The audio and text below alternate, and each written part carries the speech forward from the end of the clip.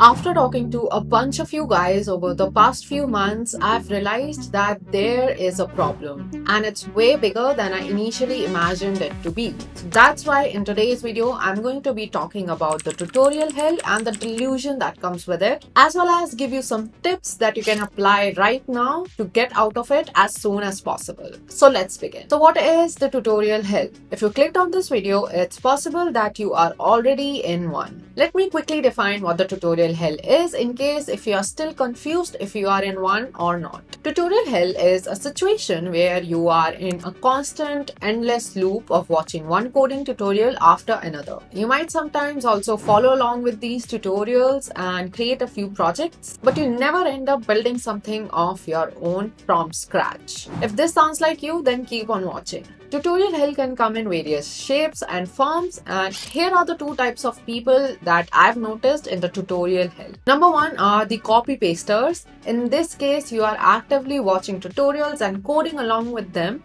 You create a few projects and you might also end up adding them to your resumes, but then wonder why you're not hearing back from recruiters. Well, that's because just like you, thousands others who watch that tutorial might also create the same project and add them to their own resumes, thus making you just like everyone else. Number two are the watchers. In this case, you're just watching these tutorials and not even writing the code, but you still end up having this false confidence or this false productivity that you're learning about something new. I'm pretty sure that most of you fall in either one of these categories. So you might be wondering, why is watching tutorials a bad thing? And it's not. I'm not trying to say that watching tutorials are bad. Most of the people, when trying to learn something new, myself included, start with tutorials. But that's just the first level. The problem begins when you don't level up from there. The point of a tutorial is to give you a head start and a little bit of confidence so that you can go from there and explore that topic further yourself. But most of you are still stuck at level 1, watching tutorials after tutorials where someone is dictating you the answers and you are just copying and pasting it into your own editors. After the tutorial ends, you have this instant gratification that you built something on your own, and I'm using the phrase on your own very loosely here. The problem here is that you're not challenging your own problem solving abilities and your own skills because the solution is just handed out to you. And oftentimes, this also leads to you overestimating your own skills and then wondering why you couldn't perform well in that interview. You might believe that after watching that tutorial, you know that topic well, but imagine this. Does watching a tutorial about flying a plane make you a pilot? No, right? So how do you level up from here and how do you get out of this tutorial hell? Let me tell you about the art of watching tutorials and walk you through my own framework of learning a new technology. So step 1 is to identify a technology that you want to learn. For example, let's say it's React.js. Make sure that you know the prerequisites well before jumping to React. So this includes being confident with HTML, CSS, and JavaScript. If you skip learning these prerequisites, then you are in for a disaster because now you're not only learning React, but you're also learning HTML, CSS, and JavaScript at the same time. You'll end up making it way too hard for yourself, and then there's a higher probability of you quitting it too soon. Once you have your prerequisites in place and you've identified the technology you want to learn, the next step is to start with a beginner's tutorial. The point here is to get a higher level of understanding about the technology.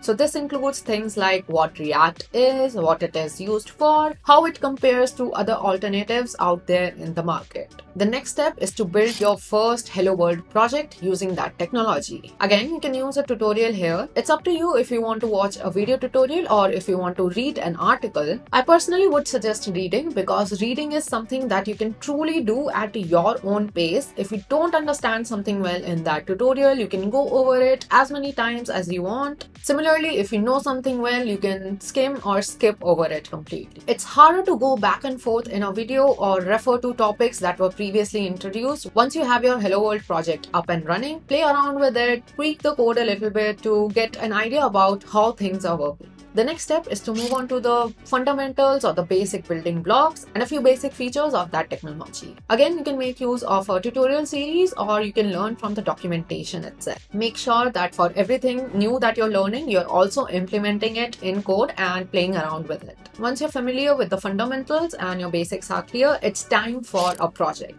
At this point, you can choose to do a tutorial project first if you still don't feel a bit confident with the basics. However, if you're feeling confident and are up for a challenge, you can skip the tutorial project completely and start building something of your own from scratch. Building something from scratch is going to be an extremely hard and annoying process because now you're completely on your own. You're going to get stuck and you might even feel like giving up at times. You might also feel like going back to your old habits of watching a tutorial and getting it over with just to get that instant gratification. But trust me, building and breaking things by your own is where you learn the most. This is actually what builds your experience. When you keep repeating this process of landing into bugs, trying to look for solutions, and then finally fixing that bug, this is what builds experience, because now the next time you come across that same bug, now you not only know what's causing it, but you also know how to fix it.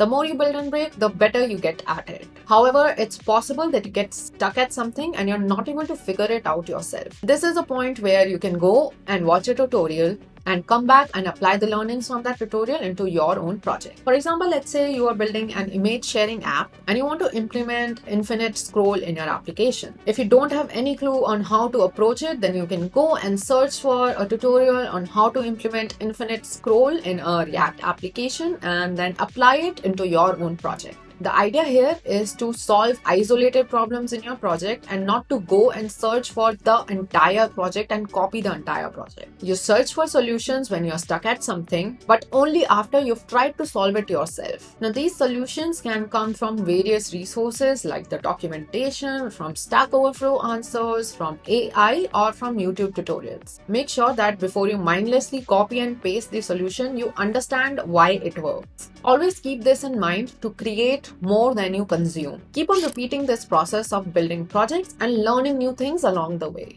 Don't be afraid of seeking help from others whenever you are stuck. And there you go. Hopefully by the end of this entire process, you will be a little bit more confident and have a more accurate estimation of your own skills. I hope you found this video helpful, but if you still have more questions, you can let me know in the comments box below. That's it for today. I'll see you in the next video.